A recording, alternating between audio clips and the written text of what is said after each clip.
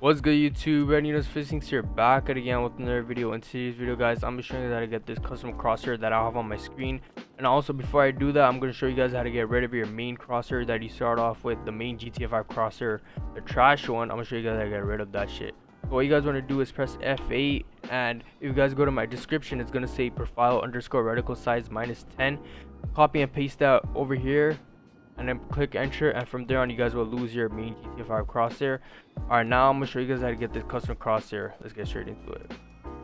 Alright, once you guys disable that crosshair, I'm gonna show you how to get the custom one. So what you guys want to do is go to Google and type in HUD site and click on the first one.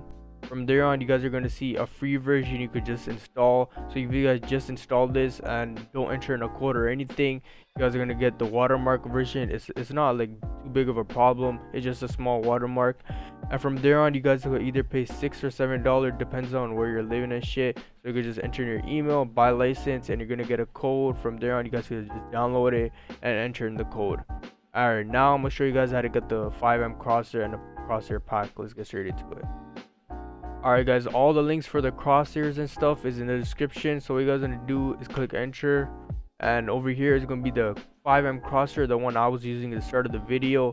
What you're going to do is click download. From there on, you guys are going to download this one, and the next one is going to be a pack. So let me just copy link, paste that, and it's going to bring me over here. From there on, I could just click download over here. This is like a bunch of crosshairs you guys could just have on the side just in case. From there on, once you guys done that, what you guys gonna do is open up HUD site. So mine is already ready and everything. Please open that up.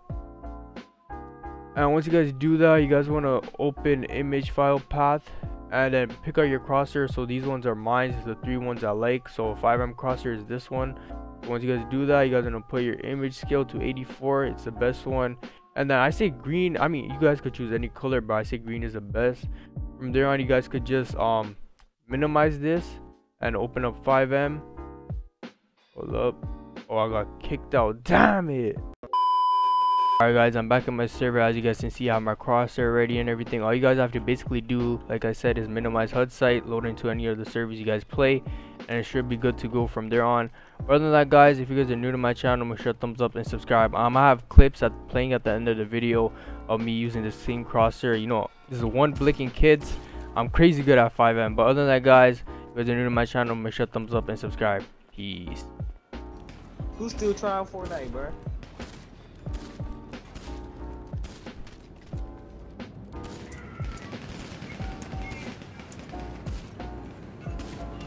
Damn, Harry! Yeah.